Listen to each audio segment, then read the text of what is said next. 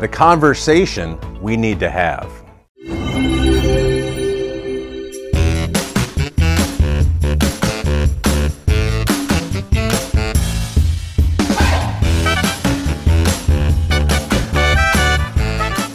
Perhaps you've noticed that the Federal Reserve was in the news last week, and they signaled their intention to do two things.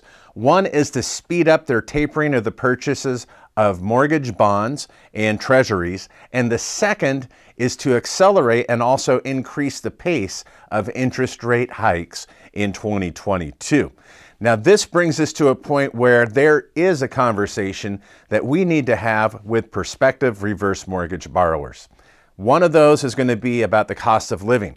There is no way that anyone can deny the massive increase we're seeing in food, fuel, and other commodities. And that's putting real pressure on retirees today. In fact, on Monday, we have a new segment that's going to go into a great deal about inflation and how we can help older homeowners.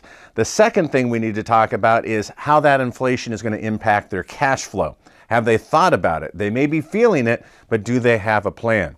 And third is to look at where inflation could be going in the next year or two. Are they prepared? Now, one of the most beautiful things that we have going for our older homeowners today is that they can help offset inflation with an inflated asset. Think about that for a moment. Their home has been inflated due to stimulus dollars and artificially low interest rates. But today, many may be able to take their home that's been inflated in value artificially and use it as a leverage against inflation itself. That's the conversation we need to have with every potential reverse mortgage borrower. By the way, happy Friday. I hope you got your Christmas shopping done. We're working on it here, and we will see you again here next week. Enjoy your weekend and enjoy your time with your family.